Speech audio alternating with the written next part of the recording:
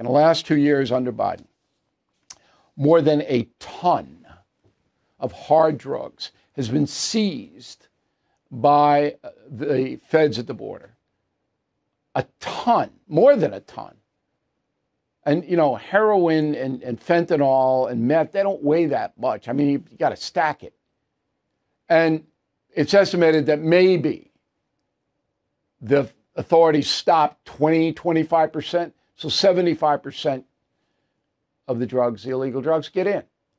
So wherever you are in America, there's no problem getting hard drugs. You can get them. There's guys selling them. No problem.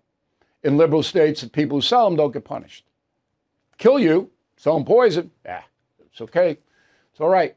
So this is the result of the open border. When you have the millions of people coming across, some of those people are carrying narcotics. This is the way it is. All right? So that's number one. Mexican violence is now coming to America. Not that we need more violence here, but listen to this. Homicide rate in Mexico, 25 per 100,000 residents. 25. You know what it is for the USA? 8.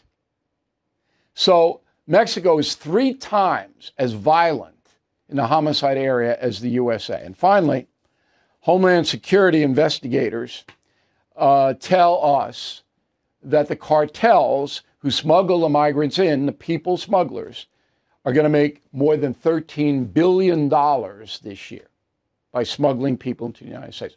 All of this is on Joe Biden's resume. No one else responsible but him. Mayorkas is a puppet.